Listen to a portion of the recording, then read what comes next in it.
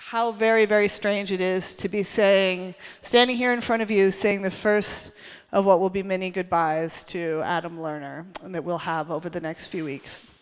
I have known Adam for many years, and how I first got to know him was through a series of lectures that he did out at Belmar called Michigas, Appreciating Contemporary Art and Things You Learn from Aunt Miriam.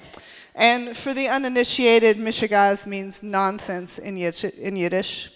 And contemporary art wasn't my area at the time. I was making interactive gallery games for children, but the lectures were completely captivating. And as we contemplated here at MCA Adam's departure, I asked if he could revisit these kind of talks that he's given on contemporary art as a way to say farewell to all of you, our visitors, and to share the things that he loves about contemporary art, which he's so very, very great at doing. And we can all sit together here at MCA Denver and hear Adam speak about how he arts and why. Adam Lerner, where to go? Thank you, Sarah. That was so sweet, and brings back such incredible memories.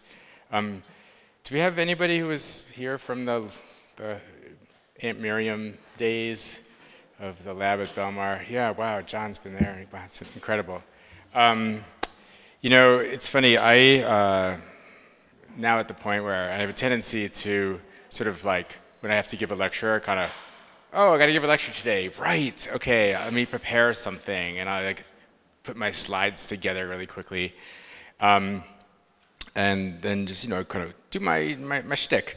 But I actually worked really, really, really hard on this lecture. I felt like very, very nervous about it. I think it's because I wanted to say everything. I wanted to sort of say everything that I cared about art, about the museum, about, you know, make meaning out of it all. And that's all to say that this lecture is going to be just awful. Awful. Just like brace yourself. It's going to be terrible. So I explain a lot of my approach to art from the fact that I grew up in the era of rock versus disco.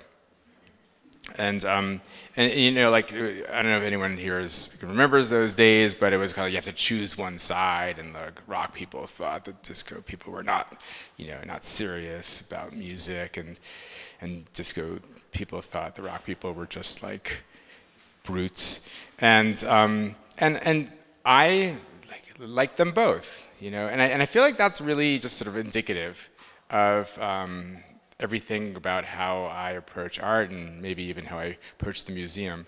I just want to say, too, for the record, that I was probably a little bit more disco.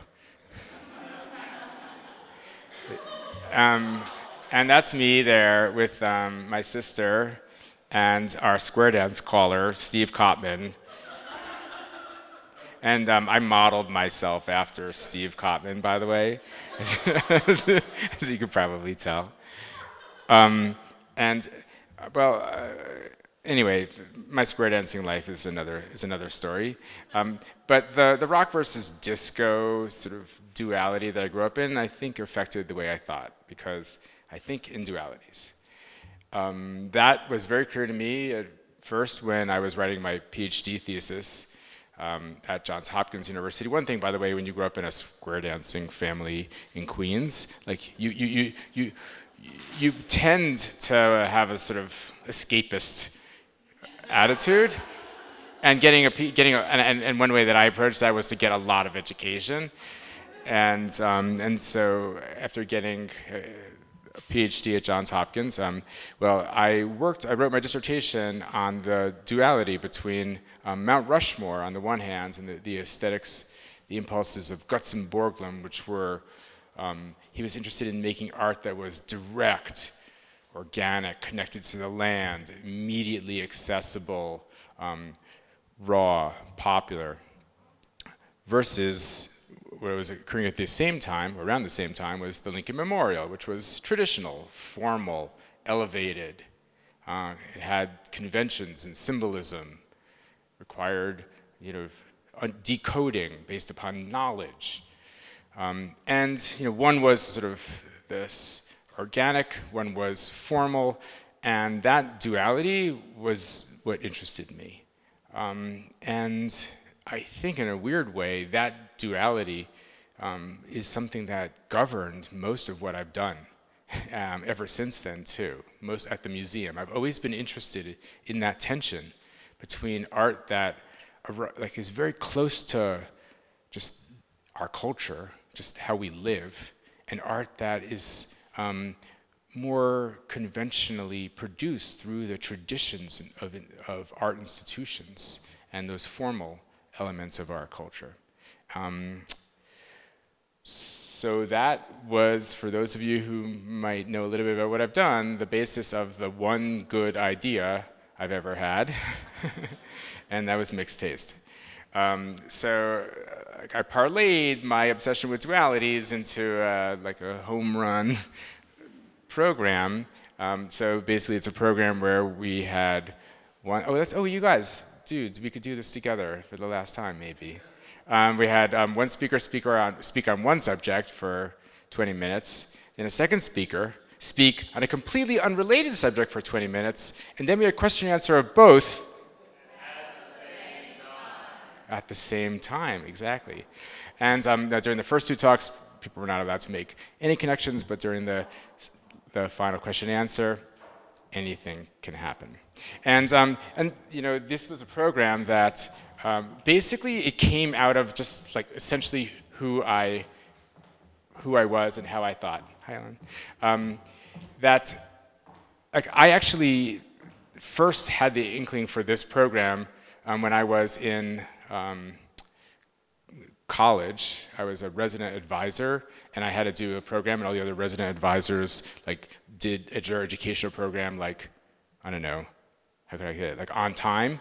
But for me, it was like the last week before finals, and I hadn't organized anything, and I'm like, oh shoot, I have to do something. And so I just like called the health clinic and said, could you guys give a talk on birth control? And I called the chicken wings place, like, could you guys bring over lots of chicken wings? And just put up a big sign that said birth control and chicken wings. And it was the most popular program of the whole year, and that was the beginning of mixed taste. But again, it's sort of the indication of how I think. So that also suggests something about the very like my most favorite artwork by Felix Gonzalez Torres, and this is a work with simply 2 stacks of paper. And you could say it's a sculpture that's ever changing, but remains ever much the same because it's replenished by whoever owns or is caring for the art. And on one sheet of paper it says, somewhere better than this place. And the other ones it says, nowhere better than this place. And to me, that's everything that I care about in art. The idea that art takes you out of this world to some place different, to ideal place, you could say, to fantasy. It takes you it helps you transcend your day-to-day on the one hand. On the other hand, what art is about deepening your connection to the everyday. That there's no place better than this place, and art only just is a way of amplifying what the magic is that's already in our ordinary life.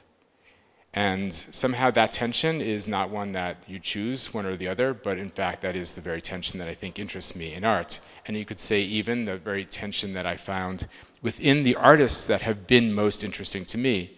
And there's a series of artists who I think exemplify this idea in different ways, and it'll come up throughout the talk. Hopefully you'll notice certain continuities throughout the talk. But these are the artists, next few artists I'll talk about, form the points of the compass for me. Because as I became interested in art, I became interested in it from this perspective of how it really orients us in the big way, like how it orients us to our sense of existence, our sense of humanness. So that's why my probably north point of the compass is Yves Klein, the work known as Leap into the Void. And this was actually, don't worry, nobody was hurt in the making of this artwork. This was, even though it was 1961, it was a doctored photograph, double negative, I guess, double exposure. And it's funny because I always understood this as a sort of like, as a symbol of a leap into the unknown, which is to say a kind of leap into the future. I always understood it to some extent as symbolizing courage, which is the very, very archetype of creativity, right? That you have to somehow do the thing which is completely unknowable because it has not yet been done. And suddenly I realized that actually maybe the meaning is actually but broader. And it's relevant that it first appeared in a fake newspaper. Oh, for those people who are too young in the audience to know, this is a newspaper here on the right. People used to get these like every day and read them. And I think that the tension between, on the one hand, this symbol of you could say of the infinite, right, which is the photograph, this idea of being completely disconnected from the very laws of nature, right, disconnected from the laws of gravity, that you can just sort of be suspended in air without any dependence upon the world. This is basically sort of existing in a space of the infinite. The fact that that is actually first appears in the place that's actually the most finite, the most mundane, right? What's more finite than the daily newspaper? Because you would read it and then you wouldn't even recycle it, right? You would just throw it away, and I think that's so like that. I think already forms the contrast that interests me. And the artist, though, that I think really better represents the other point of the compass in opposition to Yves Klein is Bastian Otter.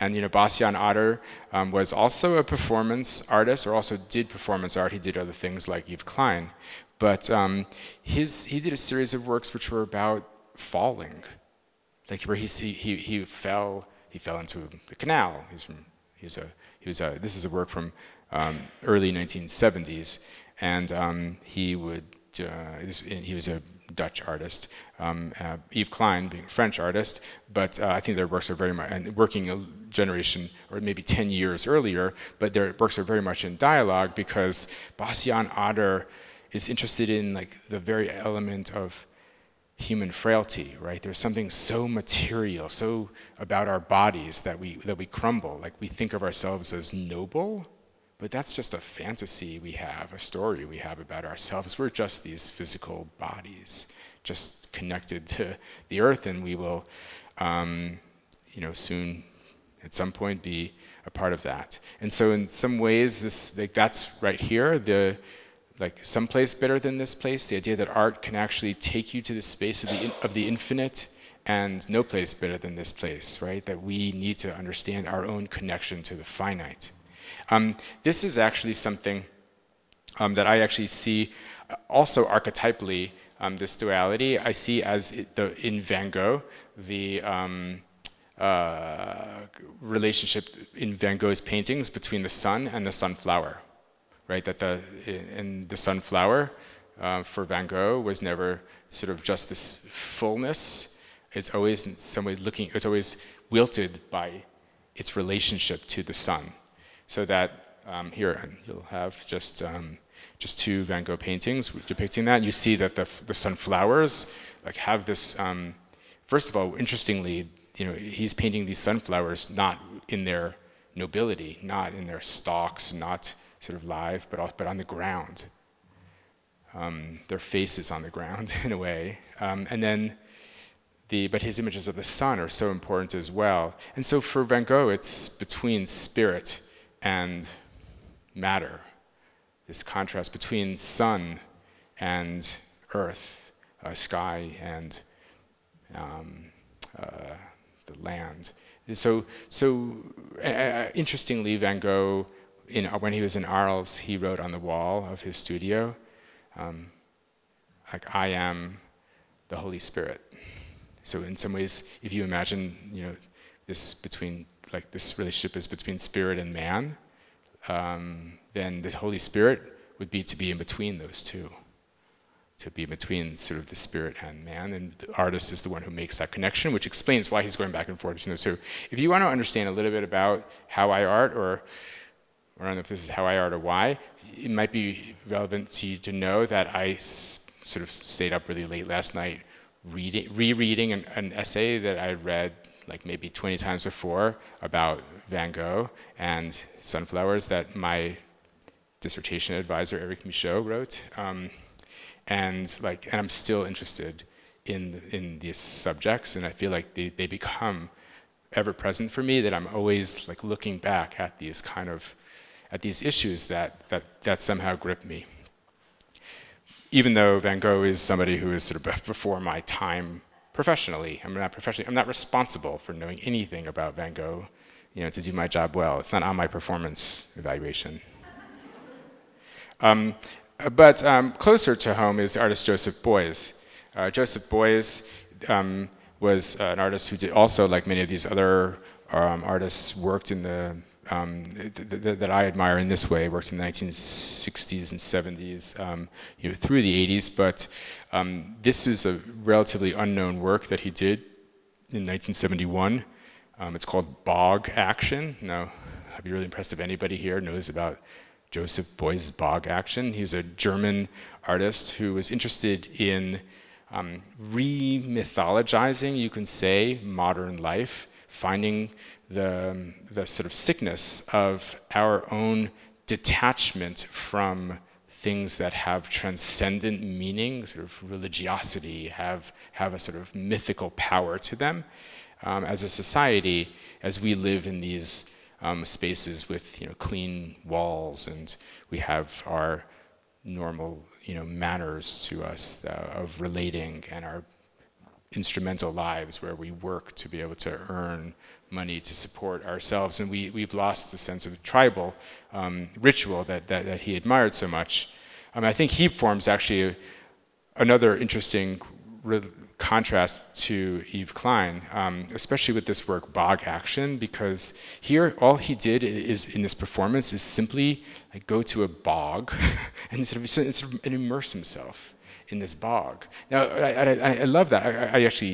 I'm not totally clear on what exactly a bog is, but as I understand it, it's something like it's a place which is like neither a body of water nor dry land, right? And it's because of its biochemical properties, it is actually holds like primordial history in it, right? So when we find bodies, preserved for thousands of years, they're in bogs, and so the way I see this work is I see it as in some ways him attempting to find like something like the source, right? The source connected to our meaning, our humanness on Earth through the portal of the bog. So instead of through the air, instead of thinking about like what is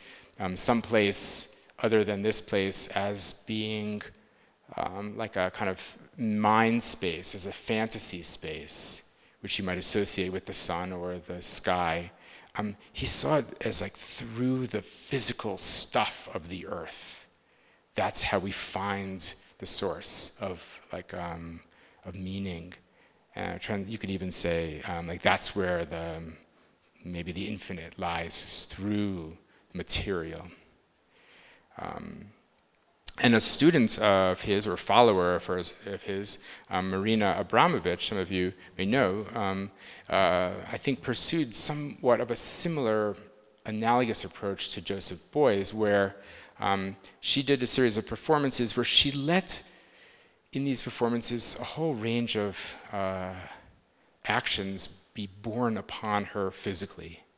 One of the most powerful ones, this one called Rhythm Zero in 1974, she just had, for her performance, a table in a gallery with objects on it, and the objects would be a rose, a scissors, a pen, all kinds of a gun, a knife, and people could do whatever they wanted to her with those things. And it was incredibly like striking. So the photographs of this performance are incredibly striking. Because what she's trying to do in all of her performances is she's trying to connect with some part of herself that is more essential, more, you could say more universal than anything that could be felt physically as an action on her. So she's trying to imagine art as being like sort of deeper than the body. And how can you imagine, that is to actually allow herself to endure that intensity herself, and that actually is how you get to essence. And art is always about finding the portal to essence, in some ways for her. And when she does a series of performances with her then boyfriend, Ulai, like this one, which is, I think, one of the most beautiful images you can find of symbolizing love. Right? Like, you have, two people leaning back with a loaded bow and arrow as a symbol of vulnerability, symbol of trust. And so she's getting at is like the essence of love, the essence of relation. There's nothing about her relationship with Ulai in its particular nature. It's about its universal quality. It's insofar as they, as individuals, share, are participating in something, some way of connecting on a universal level.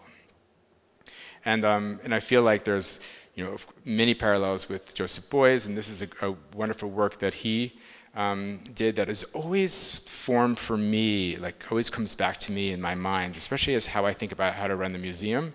And it says, we can't do it without the rose. We can't do it without the rose. And he would engage in conversations because for him, the conversation was an example of direct action that had impact on the world and then created ripple effects throughout the world. But you can't just have the conversation. Like, you have to have the conversation with the rose there.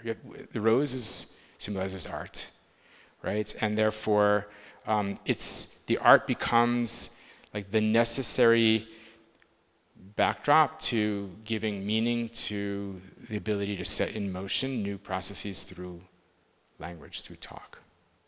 And all of this cluster of artists form for me this kind of like points of the compass.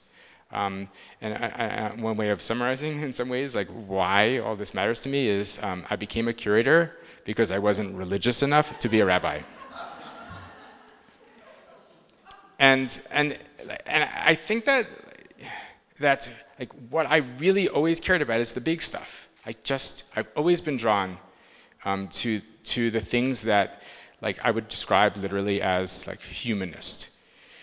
And when I say humanist, I don't just mean it as like, relates to people, but no, relates to people insofar as they have in common something about being human. The fact that we will all struggle with things like the fact that we will die, the fact that we have to want to have some relationship to each other, the fact that we need to try to understand our relationship to what's around us, our world.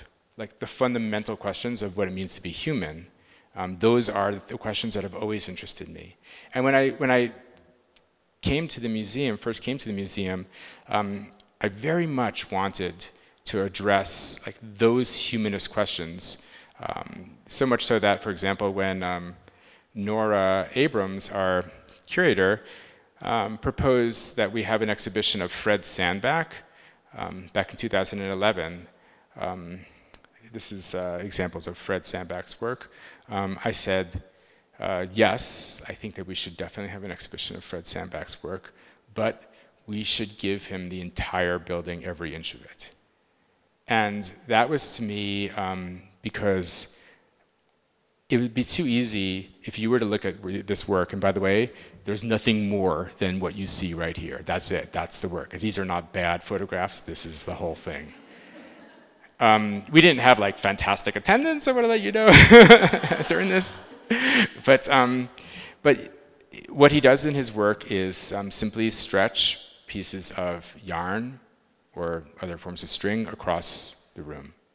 And you know, if there was in one gallery, then people might say like, oh, that's interesting, and it's like it seemed like it's a kind of like an artist is doing this interesting thing with shapes, and he's, you know, really exploring how shape is created without form, or how space is manipulated, and how the building can become a frame. You can have all these theoretical understandings of it, but when you give him the whole building, I felt like you're increasing the stakes so much that actually you're saying, no, this is somebody who we don't just think is interesting, we believe in him. And he died already by the time we did this exhibition, but when he was alive, still, what he would do is he would sit in a room sometimes for a day or two before deciding where to stretch the string. He would just sit there in a chair until something emerged for him. And I want to say, like, I actually really believe in Fred Sandback. I think that he goes so far as to really divide sacred and profane. Like that actually, because he's doing so little, it resonates everywhere. It's like he owns the air as well. And and gives it all electricity by the fact that he's just done so little. It's like because he's so gentle, that's how he's so powerful. And so, like again, this was because I believed so much in him. That's why I wanted to do it, to put so much on the line personally for it, so that people, because otherwise museums never really put anything on the line, actually. Because if someone doesn't like an exhibition, well, we have another one in 3 months, or it's right, you can come back, and yeah, you got criticized, but you liked something else, and there's nothing. The artist is the one who really has something on the line. I wanted to see if we could, as a museum, put something actually more at stake in the way that artists put things at stake, and that was putting more of the institution behind it. So other exhibitions around that time when I came and took over. An exhibition called Another Victory Over the Sun.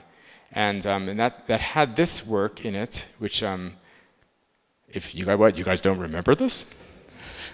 Yeah, I know, right? Nobody was showing up at this time. But this is one of my favorite works. It's called Waiting for Jerry. And you're in a dark room, and in fact, part of the concept behind the whole exhibition is that the entire museum was darkened. So it's a museum that's 75% window.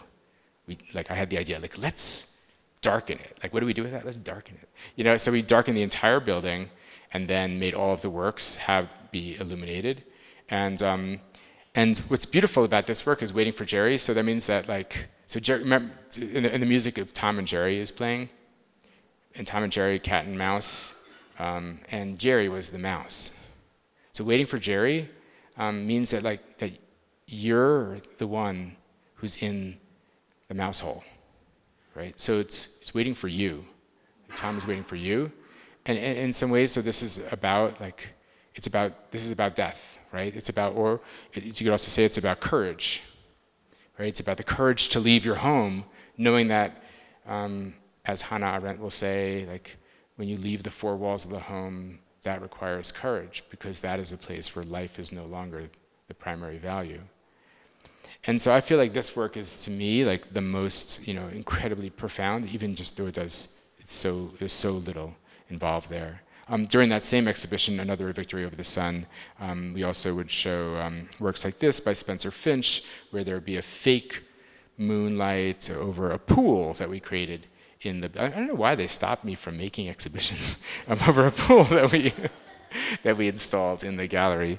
And so Another Victory of the Sun referenced the early 20th century opera called Victory Over the Sun, which is a Russian avant-garde opera. And it really was this celebration of modern ability to create our own world. That actually we no longer need to be dependent on nature, that actually we can build the world according to our imagination. And so in some ways, this is a really good example of that. The next exhibition, or around the same time, featured this work by Samuel Beckett. And this was similar to Juan Munoz, simply simply mouth, in a dark room. All you can see in the dark room is this mouth, and the mouth is talking, and it's this monologue that's ever-going monologue very rapidly. And but the monologue is expressing the idea of trying to emerge. And the one word that this mouth cannot say is I. And every time it kind of approaches that word, has to then backtrack, because actually what's happening is that this mouth cannot yet emerge as a subjective individual, cannot emerge yet as a person. And that's what is the idea behind looking for the face I had before the world was made, right? Like what are we before we enter society as individuals, as our social being, with our subjectivity. And I think this was just a powerful way of addressing that. Another work that did that in this exhibition was Lorraine O'Grady. This series of works called Miscegenated Family Album featured photographs of her and her family, as you see on the right, juxtaposed with very weirdly similar images of Nefertiti from ancient Egypt and Nefertiti's family. And amazing, the commonalities between them. And what she's doing is she's sort of finding a humanist project internal to cultural identity. So trying to find within a sort of Africanness, or within blackness, a sort of an essence to that, a sort of idea before history, before you get to science, you have an essence that can transcend that. Which I think was the idea of looking at essence within particularities, which is a paradox, because usually the idea of essence automatically goes to universality. But that's something that you have Judy Chicago doing as well within the feminist movement. And this is a series of series of paintings that she did early 70s called Through the Flower. What I love about these is that they are both flower and sun, right? So both spirit and earth. But they're also like idealizations. And they're idealizations, essence, that are, in some ways, she's trying to find essence of something like womanness within this essence. And I think that they become interesting contrast to other uses of the flower at the time, particularly Andy Warhol, and who made his flower prints just about 5 years earlier, 1964. Warhol made these flower works. And I think it's an insightful comparison, because while you see Warhol here is much more grounded, like even with the grass, it's photographic, right? You can actually see like sort of something like real, it looks a little bit like real grass. And in fact, it's a photograph of real grass. But the way that Warhol blows out these flowers makes you realize that Warhol was not always as fully interested in like reality, in just reproducing the real world, the actualities of our world in art. Like, it's not just soup or art, it's actually some idealization of the world. Like, these are actually, in some ways, when you see them next to a very strong idealization, you see that actually the flowers become like more like symbols, which is a way you don't need to think about Warhol. But one thing you do sort of understand about Warhol is that he always wanted to have himself photographed within his art. And I think this is actually very, very meaningful, because it's as if like he is saying, my art is my nature, right? Like, I don't want to be connected to like the world of nature. I don't want to escape to the bog. I want to be surrounded by like the worldliness of the world. And that's why he's sort of surrounded by this sort of fake garden of flowers. He's immersing himself, and that's the idea of not having a victory. I'm sorry, that is the idea of having a victory over the sun, right? In its very idea. It's in some ways the idea of also thinking about no place better than this place. Like this world that's human-made, like that's the best that we do when we actually create those things. And flowers were poignant at the time in the 1960s because that was part of the flower power era, and it was a crucial symbol. And what you have here on the left is, in fact, a very interesting story because that's actually a figure named George Edgerly Harris. And he was a young student. He's the young student gently putting flowers in the rifle barrels of the National Guardsmen at an anti-war protest in Washington, D.C. And he was actually, at the time, on his way to the West Coast to join a commune called Cauliflower. And from Cauliflower, he then created his own commune. He changed his name to Hibiscus, and she formed the commune called the Coquettes.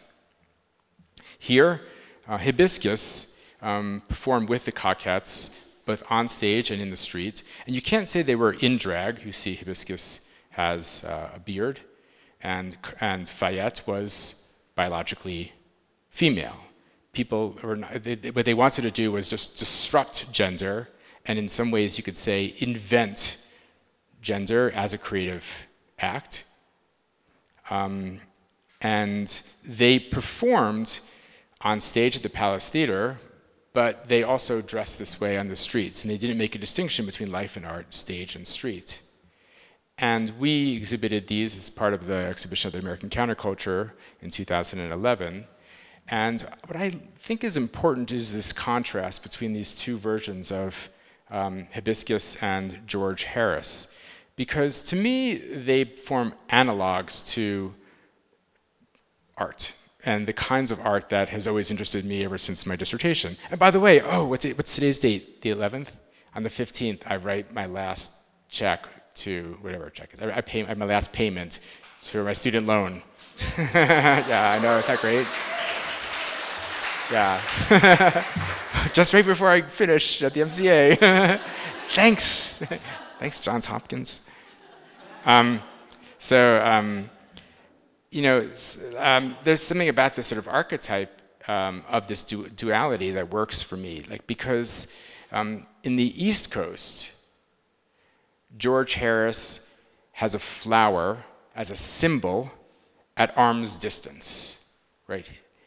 But when he moves to the West Coast, he becomes the flower, right? So if flower is, we can take flower as standing for art in general, right? The idea of art as being at a remove from ourselves, the thing that happens in galleries, things that has a title, things that have a title and a date, frame, pedestal, things that are treated differently than other things, and you have to pay more to ship them. Well, like that's sort of the sort of more traditional, in some sense, even East Coast model, whereas on the West Coast, Hibiscus embodies art, expresses it, just is the flower, and that's where art is lifestyle. And I would even say, and I could argue this, and this is a longer argument, that in fact, that the concept of lifestyle that you know it today began with sort of Hibiscus. Actually, I think he's like, Hibiscus is the model for what lifestyle is now. And in many ways, like these are legendary characters. But the important point is that this is exactly the analog between the sort of Lincoln Memorial with its symbolic ideas of art that would require education, and the sort of distance and remove you take up steps to go walk to it, and the sort of idea of Mount Rushmore as art that's just connected directly to people in a way, these two. But it's also ideas about the formal ideas of art and the informal ideas of art that inform everything that I think I'm interested in. And I suddenly became interested in that as the way I started thinking about the duality. Now, I had a conversation with the founder of Burning Man on a panel. We were both on the same panel, and when he was alive, obviously. And we were, and I asked him. I said to him, "Do you believe in the idea of fine art?" And he responded very like he took the question with the generous spirit that I meant it, and he said, "You know, if there were two islands, and one island, it was like just all self-expression, just people just doing the things that they felt inside, and making and creating and relating in just every new creative, interesting ways. And then the other islands were all the monuments of culture." He said, "I would definitely want to live on the first island, but I would visit the second island every once in a while." And I felt like there was a really beautiful way of thinking about that dualism, and I felt like in the way I ran the museum, I also cared about that duality, and I tried to make our exhibitions also reflect that, because there's the tradition on the left, the Andy Warhol. Even Andy Warhol still always sort of made art that had a title and a date, and was very and was very much art. And the Coquettes, they never ever wanted to be too arty. They never ever. The reason it was so hard to do this exhibition of them is that they didn't save things because it was just their life. And other people might have had photographs of them, but they didn't care about it. And I feel like that duality really marks two different traditions within American history and culture. And the fact that I was interested in this sort of lifestyle aspect of art and culture, to me, I mean, it was maybe a reflection of something that maybe even a bigger like driver for me, you can say, and that is that I did the things that frightened me. Because remember, like, I was the guy who definitely didn't want to be that like Queen's square dancer my whole life. I wanted to like study philosophy and understand the sort of humanist ideas. I wanted to be this sort of elevated philosophical thinker, and to actually look at culture that was not sanctified as being elevated and interesting was scary to me. And in every way, what I tried to do as a director is think like, what's scary to me, and therefore let me do that thing. And I want to say, like, thinking a lot about artists who are not a part of, it's not like Yves Klein, as crazy as he was to leap into space, he is in every single textbook of art history of the 20th century. He's a monumental figure. Joseph Beuys is there too, even Marina Abramovich, right? But like, I was interested in those people who were not that, who had not even been defined as artists.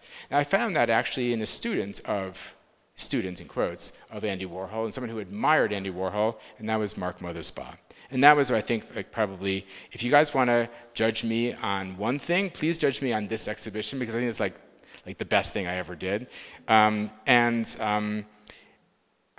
would say that what I think you see in this is like, here as a student at Kent State University, he just wants to make art like Andy Warhol.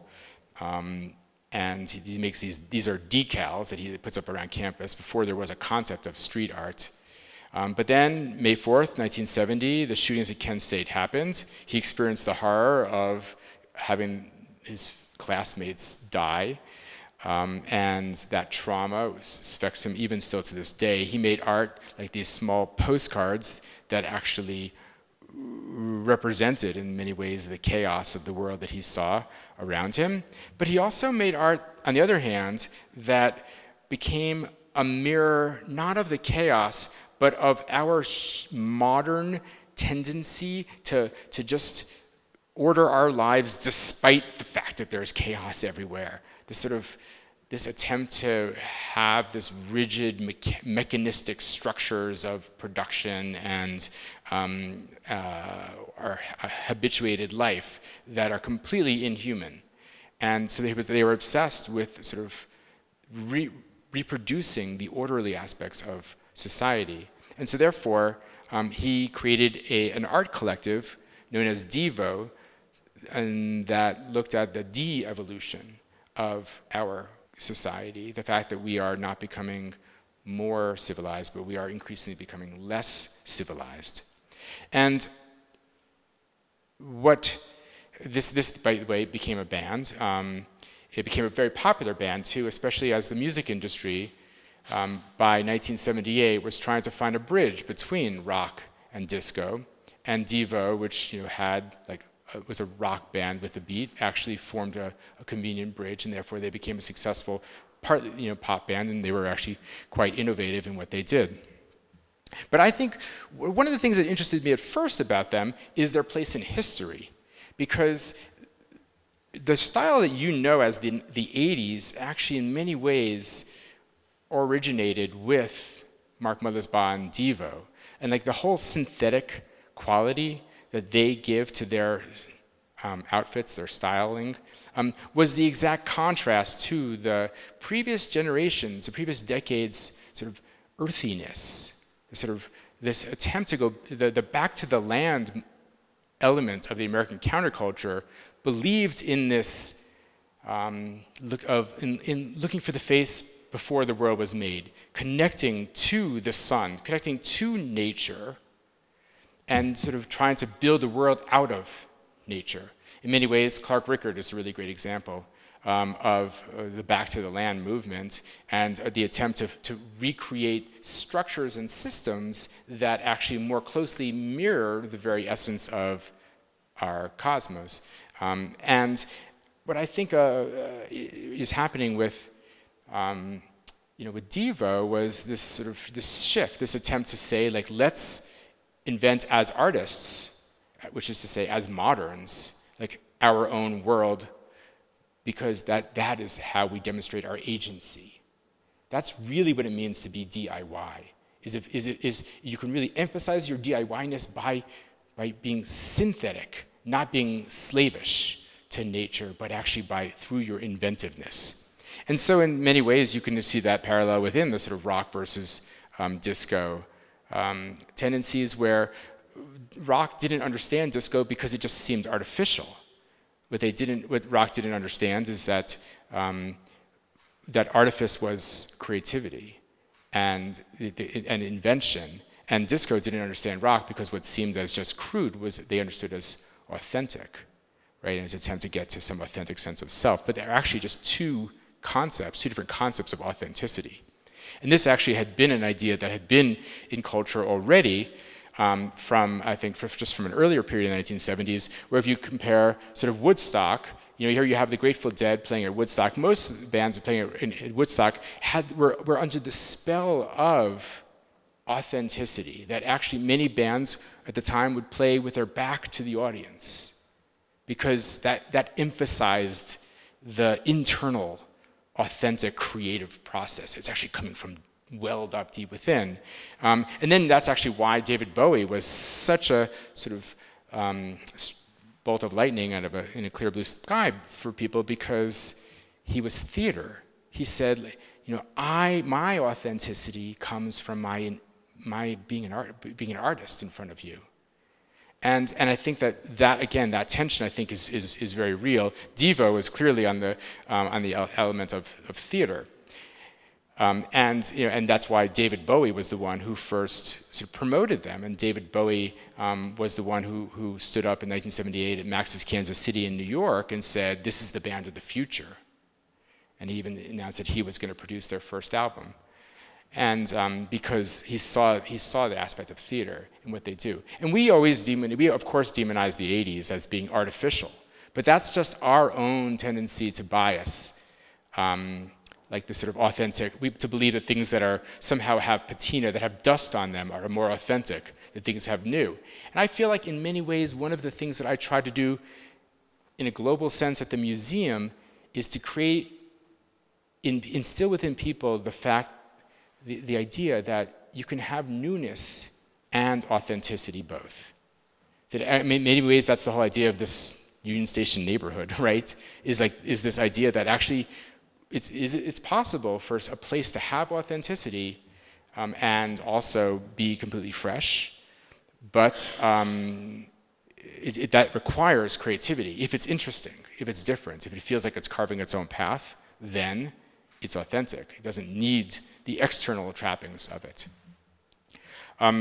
What I really learned though with Mother's Ba, actually screw it, it's my last lecture. I'm gonna go like a little bit longer. Go just a little bit longer. What I really learned with him though was something much more important than the historical lesson.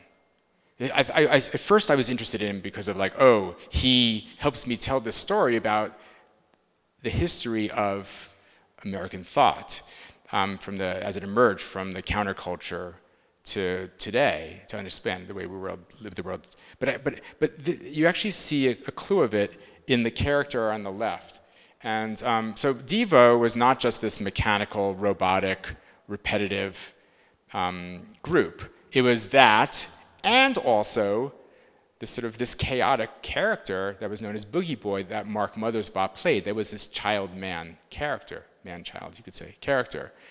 And so you have both the sort of orderly mirror of our orderly society and also this sort of uncontrolled sort of spirit, this Dionysian kind of symbol within Mark Mothersbaugh. And that's symbolized by the child, an aspect of child's play. And that character was a alter ego for Mark. He always played this Boogie Boy every live Devo show. He would come out and it's sort of speaking this stream of consciousness as this the id of our culture, which represents, as I see it in some ways, always the possibility of art to organically emerge from the sort of in between the cracks of our modern edifice.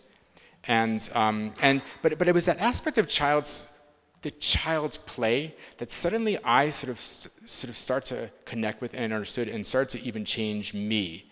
Because Mark's art was so different from everything that I loved in art.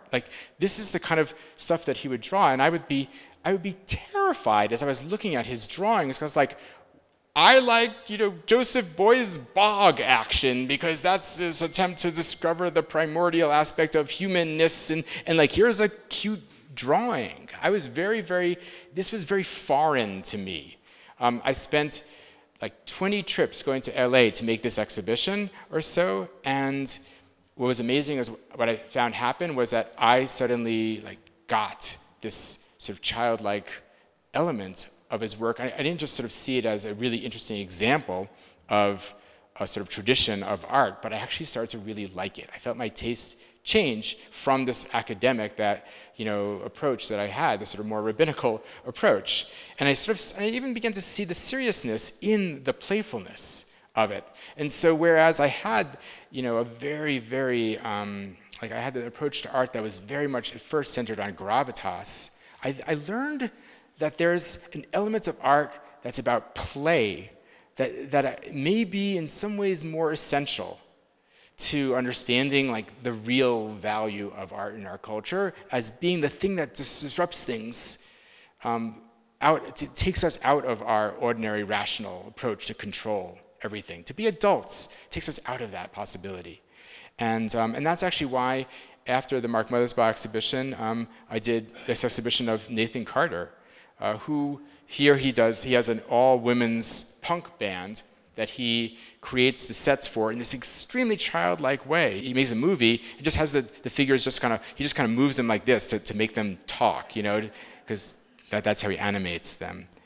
So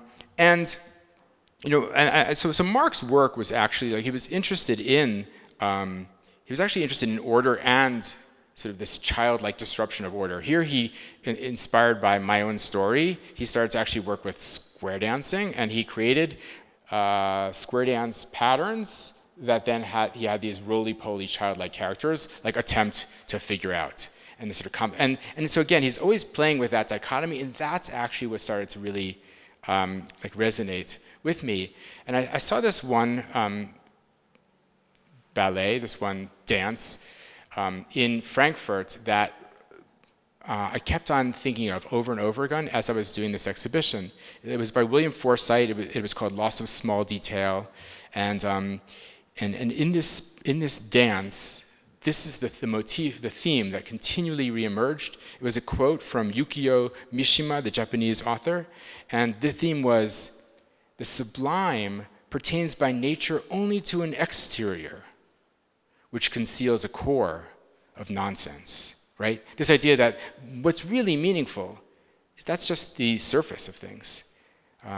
But after that, there is no meaning. It's chaos, it's nonsense. But then he continues, he says, "Or does the sublime indeed pertain to the whole, but a ludicrous dust settles upon it?" And what I love about that is that those two things are held in balance. Right? That somehow, like we face the possibility that everything might be meaningful, and the appearance of that it's not is just a sort of surface effect. On the one hand, on the other hand, maybe it's the fact that nothing is meaningful, and the appearance of actual meaning is just a surface effect that we want to believe there is some meaning to it all. And the idea of that's actually what made me sort of understand in some ways, like the power of the ludicrous, right? The power of the play. And I won't go much into, actually, I will just very quickly just go through. So the historical dimension, the exhibitions that we've done at the museum always try to reflect this alternative to the tradition of the mainstream that most museums of contemporary art will show. So we began with, what you see above, the Clark Rickard, began with this exhibition of the American counterculture, which inherited from the Beats, this idea of back to the land, creating art just as a way of living life, as a way of living the world you want to live in.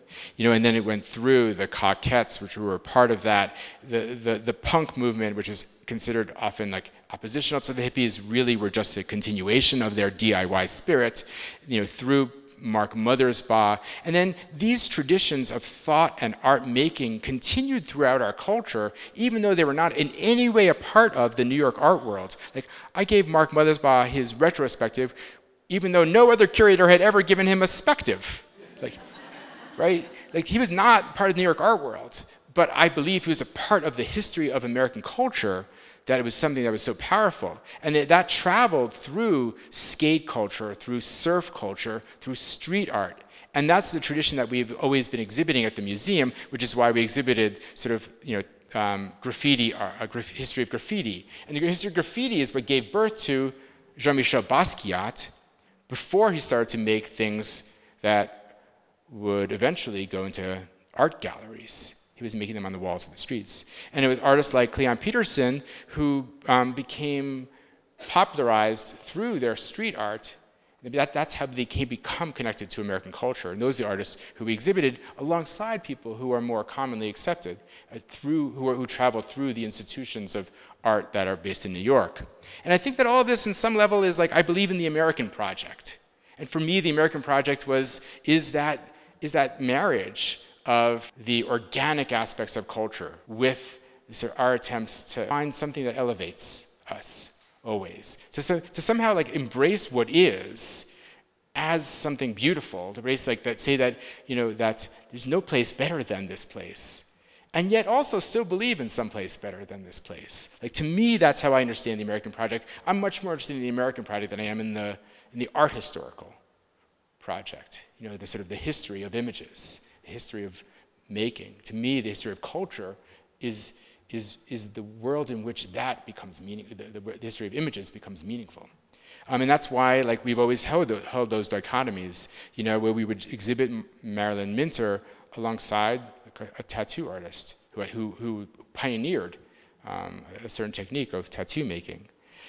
And where we would exhibit works that had a connection to the language of contemporary art, like this amazing work by Gonzalo Lebrija. But also, I think what interested me personally in my own personal explorations is also just the art that's that's not aspiring to have monumental significance. It actually has expressive and playful significance, like this stack of cards at Burning Man. And I feel like, to me, I've always been interested in the way that those two create productive tensions, to actually think about the museum as a kind of an island of two islands. Thanks.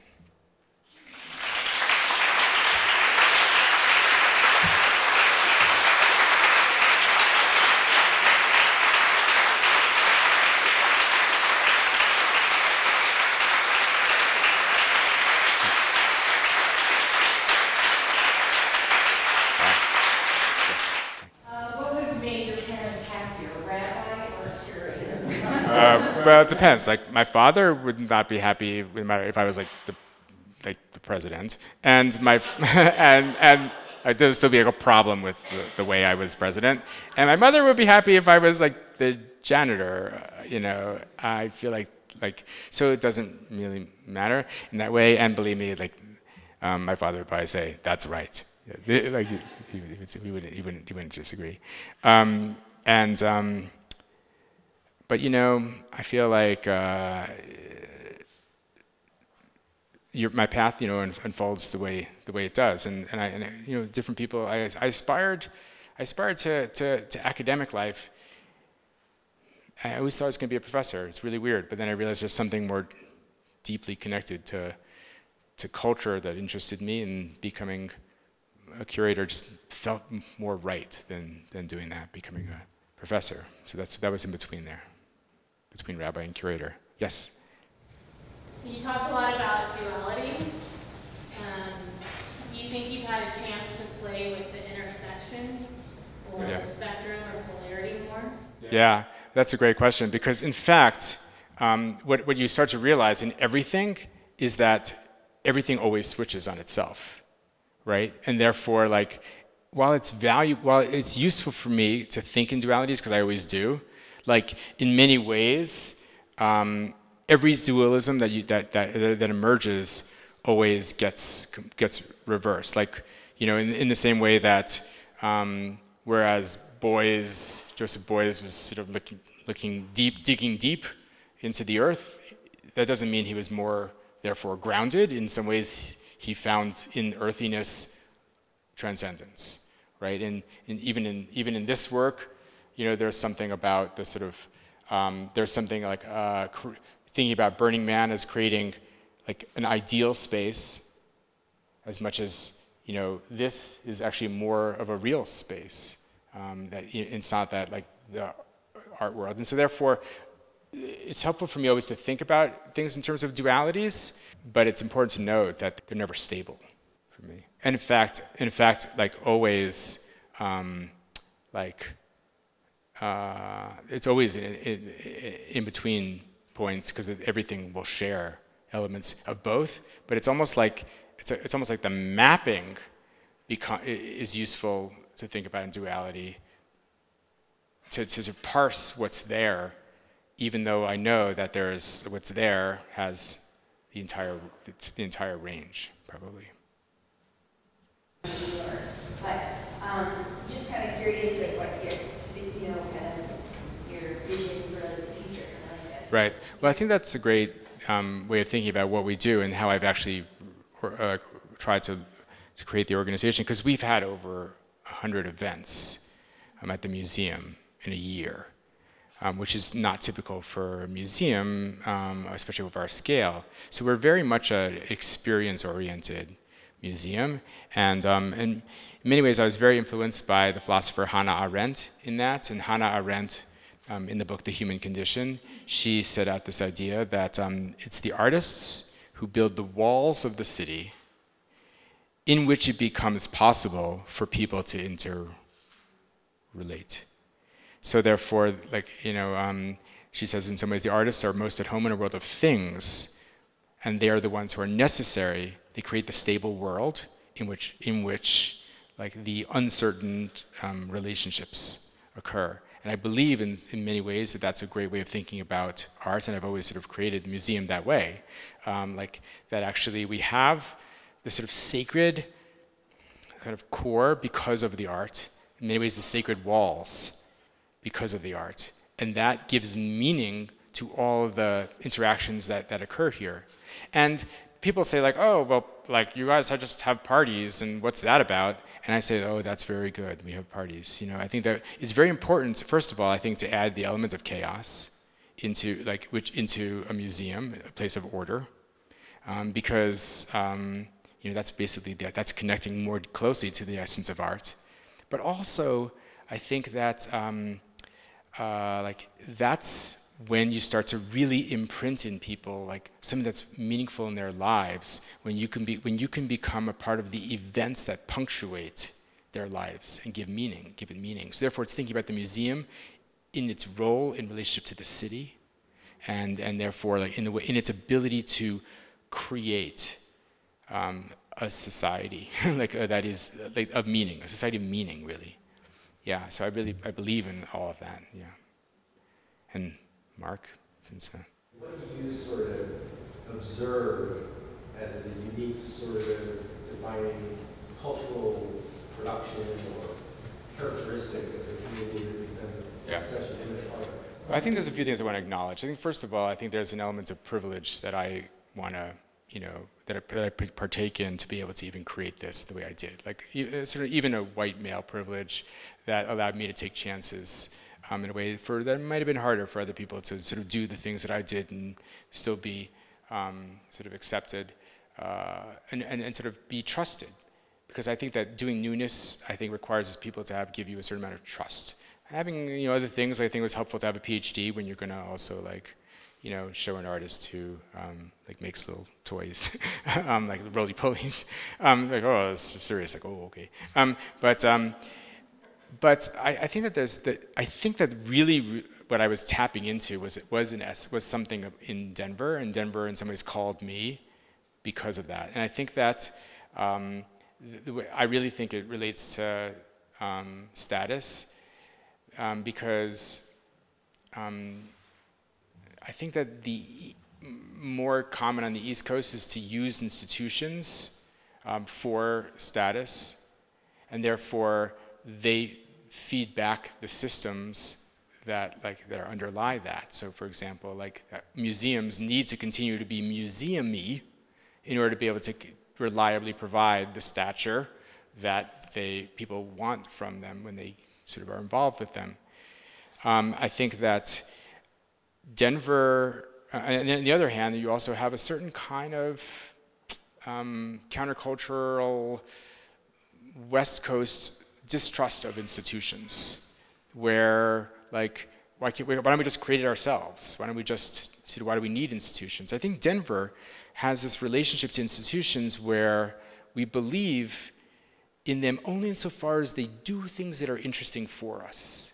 Like, oh, it's a vehicle to change things. And because people are not asking for status from them, I think they're free to then become that vehicle. And so basically people were very, very allowing of me to sort of move this institution the way that, in different ways, because it seemed interesting. And I feel like culturally, Denver is therefore characterized by openness, at least openness to newness in many ways. And for all of those reasons, and also like culturally, the idea of the West, which even though it's an idea, it's the sun, it's not, you know, the sunflower. Even though the idea of the West, I mean, it's also the sunflower, right? It's also the physical space. But as an idea, for us, it is, it was productive. It's what in many ways drove like a lot of the pioneer quote concept. But for all the problems associated with that, but it also drove a lot of the counterculture in the Back to the Land movement. So it was re-energized in the 70s, the idea of the West. And that connected very much to the sort of DIY, even though it's not, I wouldn't use it as DIY, but the sort of DIY, because you don't think of Denver as being like a real DIY city, strictly speaking, but the spirit of making the world that you want to live in, right? That you actually can come here to make that world that you think is a more interesting place, that's the idea of the West that is productive. And I think that that becomes cultural, and that's why institutions can be tools for building that world. And that's what I feel like that's why I feel like if I had freedom to do this, and I feel that, and also, I don't think I could have done this either on the West Coast, where people would have been too afraid. Oh, this is too much like how we actually are. To like, we need to prove, in fact, that we are serious art people like the East Coast. Or if I was on the East Coast, they just thought I was crazy, which they sometimes do. Most of them are my family. But I think that I feel like what I did felt like I think Denver called me because of I'm very aligned with it. With maybe combining. I have the institutional gravitas. And I still believe in the institutional gravitas, and also the sort of the East Coast with the sort of sense of energy of the West. I think, and yeah. Thanks. Do you have one more question? Show that's on right now. How does that relate to the general contemporary art world? First of all, I want to say I care less about the art world than I care about how does it relate to the currents of thought that take place in our culture, right? And it connects in many levels. First of all, there is the Back to the Land movement, and then you could even dig deeper before that to like this utopian aspirations of Buckminster Fuller and utopian architecture. So then the Back to the Land movement, which I was referring to, creating the world you want to live in.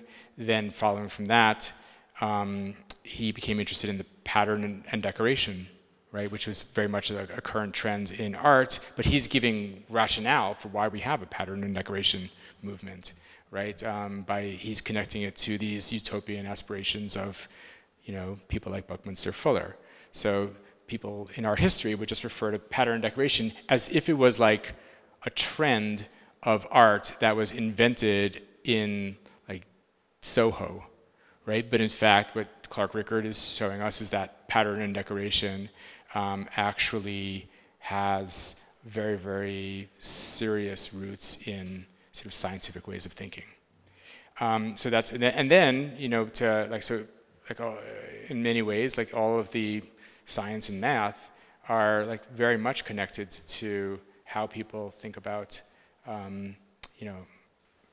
it's really, I think it's more current now, the idea that that science and math can be imported into a sort of art language and almost whole cloth and appear unapologetically as art, as beautiful even.